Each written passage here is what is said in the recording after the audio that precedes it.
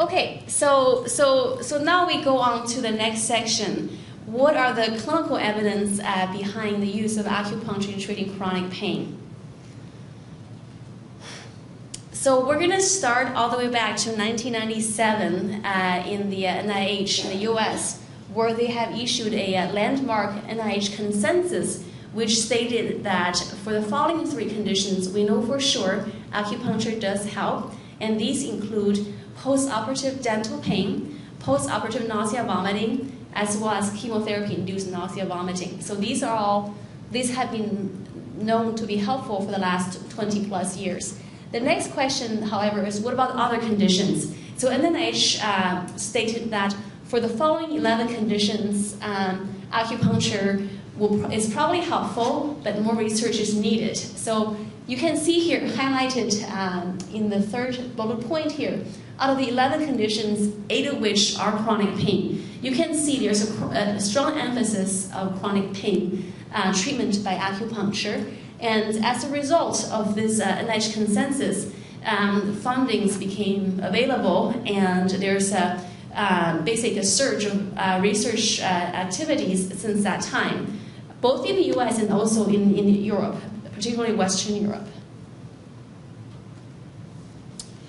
So the following slide shows a pretty summary slides of what acupuncture has been shown to be helpful for. These include low back pain, arthritis, headaches, and neck pain. And again, I want to emphasize a lot of our studies are not just within the US, but also within Germany, where, and the story behind that was in Germany, you probably know already, in Western Europe, the attitude toward alternative medicine is much more serious and much more tolerant than here. So they are really the forerunners in using herbs as well as acupuncture and alternative therapies in treating common medical conditions. For example, most of the physicians in Germany are trained in acupuncture. And the reason acupuncture was widely studied in national projects was because there was a strong incentive to use acupuncture by the patients. In the 1990s, however, the government wasn't quite sure if acupuncture indeed is a useful and efficacious therapy. Therefore, they funded large 1,000 patients projects to look at if acupuncture can help in clinical trials, randomized and controlled. So I'm not going to bore you with the details. The bottom line is most of these trials are definitively positive, showing a benefit of acupuncture, but there's one caveat, and that is where they use controls of acupuncture, because you want to eliminate the placebo effect. So people design various controls as placebo for acupuncture, where they actually use real needles to puncture sites near the real acupuncture sites.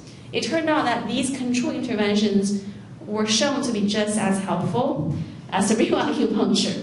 So that has been a major criticism for the use of acupuncture, particularly in America. But regardless of that, acupuncture became funded after these large German studies to treat the following conditions. Again, arthritic pain, particularly the knee and the shoulder. 2, headaches, tension headache, migraines. And number 3, chronic back pain and neck pain, spine pain. Okay, so as an example, hold on. All right.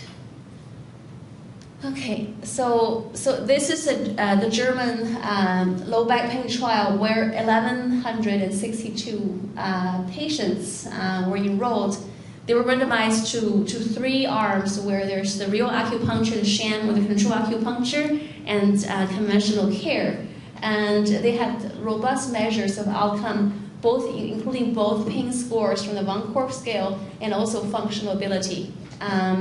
They have found, and also they defined responder as at least a third pain reduction or at least 12% in functional improvement. And interestingly, they did not look at the immediate response. They looked at response after 6 months, which is very impressive. It's basically saying acupuncture is helpful even 6 months after the original treatments. And as you can see here, Group 1 is real acupuncture, Group 2 is sham acupuncture, and Group 3 is placebo. Sorry, not placebo, it's conventional care, where there's physical therapy, medications, and physician therapy up to 10 sessions. So and you can see there's a significant improvements compared to conventional care by both real acupuncture and sham acupuncture. Okay? And a similar trial took place in the US just about a few years later in 2010, and that's conducted by Dr. Daniel Churkin from Oregon, and they enrolled 630 patients with chronic low back pain. And to further figure out, does the location of needle matter in treating chronic back pain with acupuncture, they actually formulated 2 real acupuncture treatments. One is a standard treatment. They just give a bunch of needles in the back, couple in the feet and the arm, and say, that's it, same for everybody. And another one, they use the pulse diagnosis, take your pulse, look at the tongue, do the whole thing, and individualize the treatments. And the results of this study is also very interesting. They showed a lack of difference between all 3 forms of acupuncture, including the sham acupuncture and the 2 forms of real acupuncture. Again, they showed significant improvements over conventional care, where medication, therapies, and medications were used, but no difference between acupuncture arms. Here's the result. The one on top is functional improvement. Right in the middle is at 26 weeks, which is roughly 6 months since the treatment. You can still see significant improvement of all 3 acupunctures in the bottom, and the one of conventional care on top. And that was pain score on the vertical axis for top graph. Actually, it was a functional functional impairments, okay? And in the bottom is pain. You can see the pain reduction was also significantly more for the 3 acupuncture arms at 6 months. But at 12 months, a year later, the difference was not significant anymore. Okay. All right. Just so that's a brief summary of the evidence behind the use of acupuncture in treating chronic pain. Using low back pain as an example, and this is just a picture of China. By way of introduction, I actually grew up in China. This is southern China, which actually I have not been to. It's from Sichuan province, near where the pandas are. They're very, very lovely areas. Where I'm from is actually this part of the country. It's northern China. This is actually a night in the town during one of the festivals. This part is called the Yellow Plateau. It's pretty dry, but it's also very old. Okay, so I also wanted to introduce you a very important study, at least for the field of all acupuncturists considered. This we consider this study to be landmark, and that was done by Dr. Andrew Vikers and published in October of last year. They did, so typically when you do meta-analysis, you look at a bunch of studies, you combine them together. But this one, they actually went to the individual level. They normalized amongst all studies. And they used a total of 17,922 patients, all with various kinds of chronic pain, including neck pain, back pain, headaches, and arthritis. Okay, and they have found actually the idea is behind this, the drive behind this large study was maybe there is a difference between the real and sham acupuncture. Maybe it's just too small compared to the placebo effect from the sham acupuncture. If we increase the sample size, we may be able to see a difference. And lo and behold, they actually saw a difference between the Virum and sham acupuncture arms. And effect size was basically 0.5 between the real acupuncture and conventional care. And that decreased to 0.2 if you change the control from conventional care to sham acupuncture. Again, in the chronic pain concern, 0.2 is not necessarily a bad number. One study, I think in 2008, by a British Medical Journal, demonstrated that the effect of NSAIDs in treating chronic back pain was also about 0.2. So in other words, acupuncture, if you compare that, the pure acupuncture effect subtracted from the placebo effect, it's significant. It's not nothing. Okay, so this is just a pictorial representation of the relative differences between standard care, sham, and Verum acupuncture. It's all relative, right? Because we know standard care is not zero. Actually, it does help, but we just normalized against standard care here. Okay. So another way to interpret the results. So imagine the typical pain score is 60 out of 100 with standard deviation 25.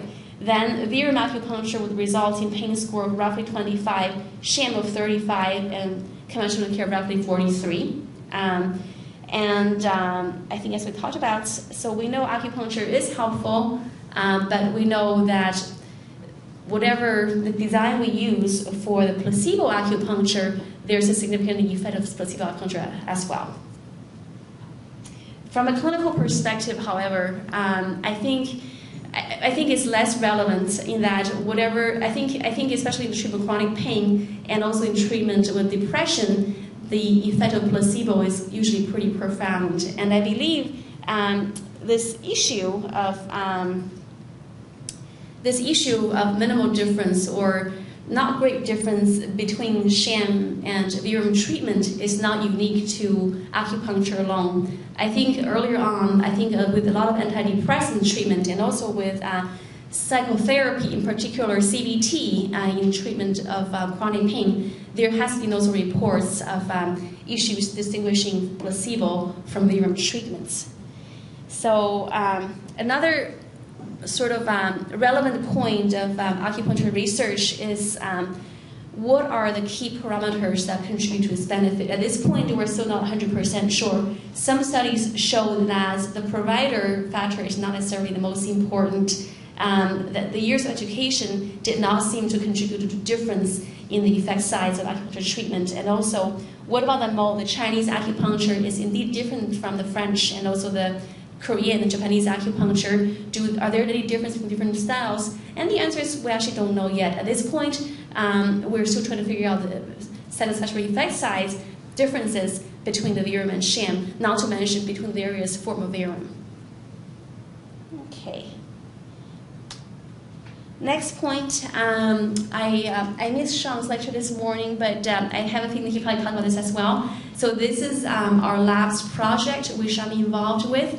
It is the, which actually I would take it, it's not just our lab, actually we also collaborate with the Pain Center, where actually Ravi is also one of our consultants for one of our arms. So this is a 3-arm study funded by the National Center for Complementary and Alternative Medicine, where we were to study 3 different interventions to treat chronic low back pain. And these include, this is very cool, called real-time functional MRI, where you can think of it as a biofeedback using MRI machines real-time. Very cool and very expensive. And number 2 is CBT and mindfulness meditation, compare and contrast. And number 3 is our project, where we look at the effect of acupuncture, both Verum electrical acupuncture and sham acupuncture, looking at their mechanisms in treating chronic back pain. Okay.